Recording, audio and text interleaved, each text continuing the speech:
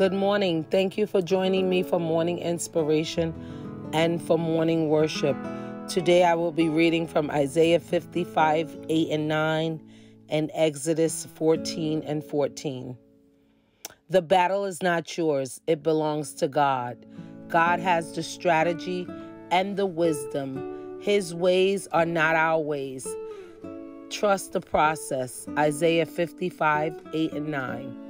If he doesn't get you out of it, he will bless you through it.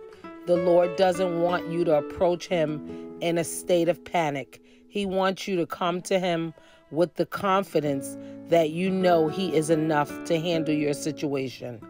Exodus 14:14. May God add a blessing to the reading of his word. In Jesus' name, amen. Have a blessed day.